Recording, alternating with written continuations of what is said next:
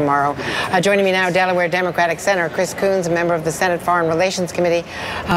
First of all, Vladimir Putin going after the Obama White House, defending Donald Trump, strong language back and forth. Where are we right now with Moscow and the incoming administration? This is a really remarkable time, Andrea. First, I hope we're going to see more of the White House press conference under a Trump administration.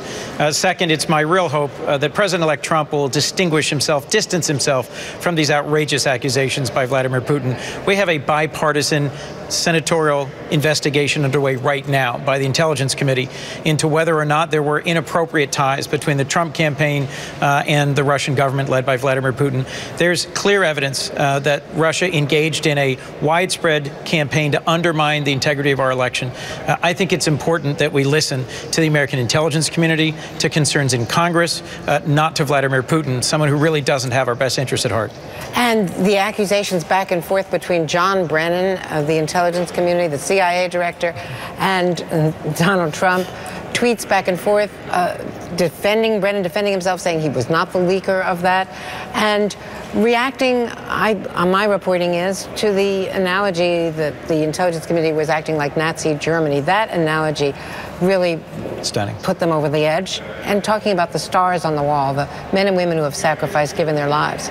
If you think about it, Andrea, a year ago when Vladimir Putin sat down with a group of his senior leaders at the Kremlin and sketched out the idea that they might somehow be able to undermine the strength and the durability of American democracy, our alliance with NATO, our closeness with the EU, they couldn't have imagined they'd succeed this much to have a public dispute between our president-elect and the outgoing head of the CIA, to have so much tension and discord between the United States, Angela Merkel, NATO, EU, just caused over the last few days by some of the reckless and irresponsible tweets by the president-elect. It's my hope that we will see some forces in the Trump administration pushing towards the center, and that some of the voices in Congress, both Republican and Democrat, that are cautioning President-elect Trump against taking the side of Vladimir Putin against our vital European allies will yet win out and stabilize the path forward here.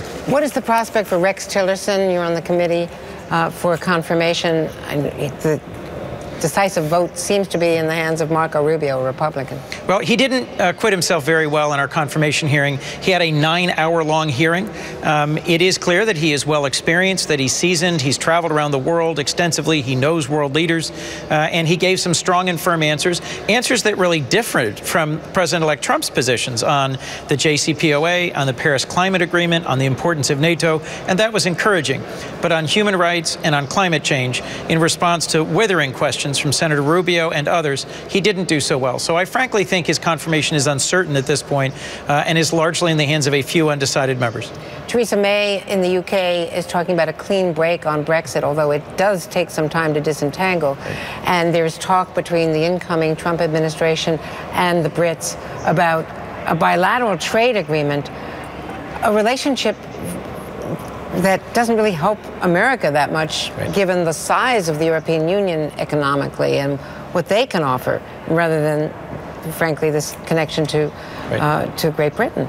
It's a puzzling choice by May when given the opportunity to retain some economic ties, some ongoing ties to the EU, to choose instead a complete severance of her ties with the mainland, with the European Union.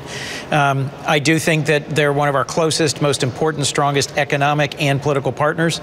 And if the Trump administration seeks to move forward a bilateral deal with the UK, it'll get a favorable hearing fairly quickly.